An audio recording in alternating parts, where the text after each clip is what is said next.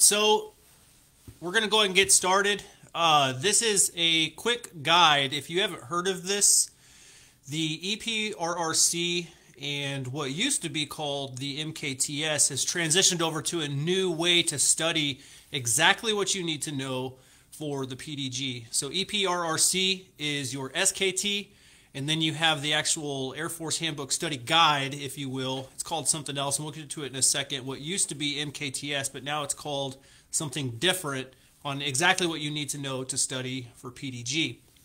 So, with that said, we're going to hop over, and we're first going to talk about the enlisted promotions, references, and requirements catalog, right? So this is your roadmap for studying the SKT.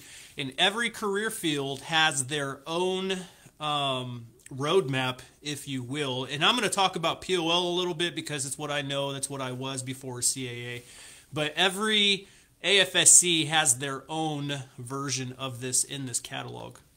So first step, to actually find this EPRRC, you got to go to MIPERS, click on Promotion, and that's going to take you to the next page. You're going to scroll all the way down to the bottom, and you're going to find the Enlisted Promotions, References, and Requirements catalog.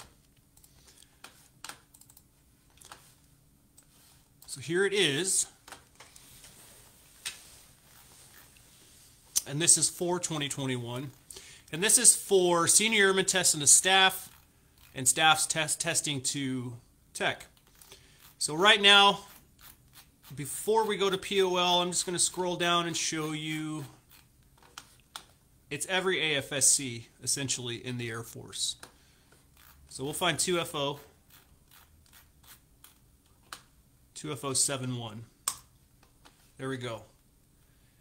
So when you look here, this is telling me that 23201 is a AFI that we have to know in POL. Your AFIs are going to be different, and they'll be listed up here, right? So now 23201, if you're not POL, this thing is, it's not massive, but it's got a lot of information in there. So why would you go through and study the entire AFI when it's only going to have chapters 2 through 9 and attachments 1, 6, 8, 9, and 10 that are actually going to be testable? So you're not going to see these other chapters or attachments or anything else in your AFI or TO that's going to be testable for SKT. So if you know this, it allows you to get straight to the point and to study things that are actually going to be on the test. And it applies to every AFSC. So for instance, let's just click on 1 Charlie 8. Nothing. So basically what this means is that they probably have like maps and all sorts of other weird things that they have to do. I'm not sure off the top of my head. If you are the AFSC, post a comment below. Let's go to 2 Alpha 5. So 2 Alpha 572. Jesus, that's a lot. Okay. So 21101, chapters 1 through 9 and chapter 11. 21103, chapter 2. AFI 362650, chapters 1, 3, and 8. And this same rule applies to every single AFSC that you would be looking at. So this isn't just a specific AFSC. This applies to all of you guys that are tested to staff and tech. Just find your AFSC, click on it, and then it'll tell you exactly what you need to know. Okay, so the next thing we're going to talk about is the Enlisted Promotion Study Guide.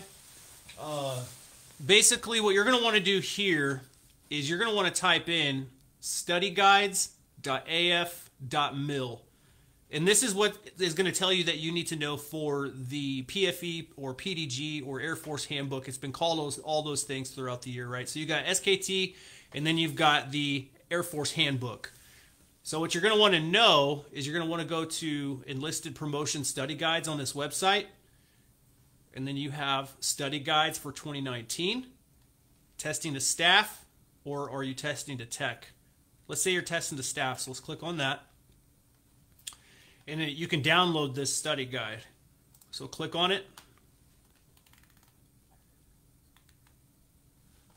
And this is called the Airman Development and Testing Chart. This used to be called MKTS, not even really back in the day, but I'll say back in the day. In the PDG, it would be towards the back or whatever, and it would show you what you need to study for that upcoming cycle. But basically, what you're looking at right here is your scale, A, B, C, and D, and then your level of comprehension, remembering, understanding, applying, and analyzing. So obviously, A is going to be an easier question than D. But the best advice I can give you here is, I'm going to throw out a stat that do not take this to the bank because it's completely false. I don't know what it is, but 1% of people can read something and they can retain that like forever. I'll tell you, me personally, I'm not that guy at all. I never have been. So I had to write, when I was testing for staff sergeant, when I was testing for tech sergeant, I had to write flashcards. And when I made tech sergeant, it was in 2014, I think it was, but it was like right during the time when the Air Force was really drawing down and you had to have really high scores. And I want to tell people this, that it doesn't matter how smart you think you are or you're not. What matters is how much work you put into this. So I wrote, I think it was 3,500 or close to 4,000 flashcards, and I got an 85% on my SKT, and I didn't study the PDG really at all, and I ended up getting like a 66 on that. And I barely made tech. I think it was by like 4 or 5 points or something like that. But I want you to know that I am a person that almost failed out of high school, right? And then whenever I came into the military, I was not successful. And it wasn't until really after my first enlistment that I really started to buckle down.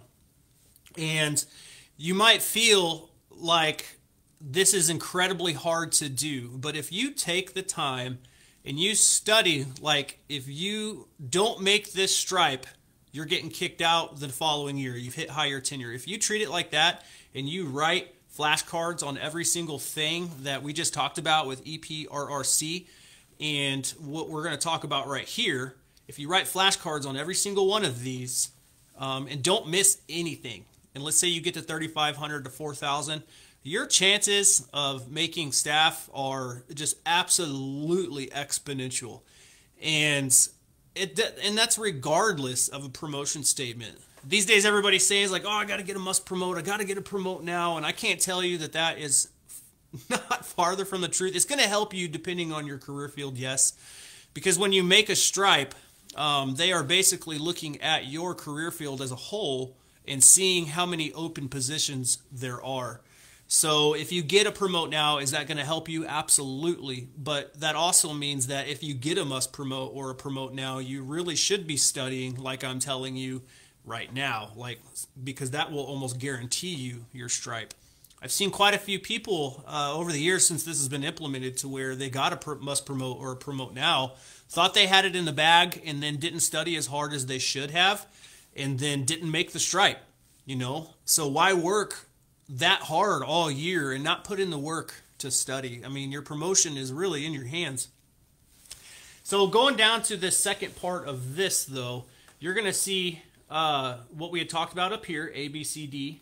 And then you're going to see here your A's, your B's. These are all B's, B's, B's, B's, and B, B, and keep scrolling down, right? And then there's one C.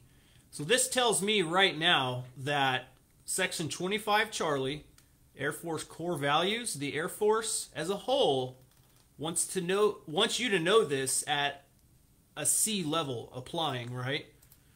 So carrying out or using a procedure through executing or implementing. Basically, when you applying relates to or refers to situations where learned material is used through products like models, presentations, interviews, or simulations. So if you're testing for staff and you've gone through ALS, you know that ALS asks questions on their tests that, you know, 2 or 3 answers might be the right answer, but which one is the most right answer? And that's why you really need to, in my personal opinion, is write flashcards on these topics, right? So when you're going through the Air Force Handbook, you can see that there's going to be questions or possibly questions out of section 2 Charlie, 3 Alpha, 4 Bravo, 4 Charlie, 4 Delta, 4 Echo, and then goes down the list. And it tells you at what level you need to know these things. I would say, who cares what level you need to know it at, whether it's A, B, C, or D? Treat them all like they're D's and write flashcards on these things. Because if you do too much, it's better to do that and to score just crazy high versus just breezing over it real quick and not getting a high enough score, and then you miss the cutoff. So for those people that are watching and that do understand how this works and that do know what the EPRRC is and the new testing guide, I'll tell you, it takes a ton of time and a ton of effort that people don't even realize sometimes to make rank for staff and tech. And then now going to master is a completely different ball field, right? So when you go up for master now, you already need to be thinking about that as a staff and a tech sergeant. What are you doing to set your records up? And then that's whenever it comes to sustained superior performance. You need to be PCSing a lot. You need to be finding ways to innovate, save time, money, equipment, reallocate manpower, and all your bullets on your awards need to say those things, right? And you need to be thinking about awards for your EPRs, you know, and that is basically going to be the differentiator until the Air Force figures out a better way to promote. So that, in a nutshell, is what these two study guides are. Just know that if you want the stripe and you got to promote, you can make that stripe all day, every day with a promote if you study your butt off. So is it going to be easier with a must promote and a promote now? Absolutely, because you're going to get more points. But you can make those points up by a factor of like 2 or 3 times just by taking the time to study. And now is the time, because if you're studying for Staff Sergeant, you're probably going to be taking your test around, I would say, March through April-ish time frame. And then tech is, I think, about the same time. So right now is the time to start. Thanks for watching, guys.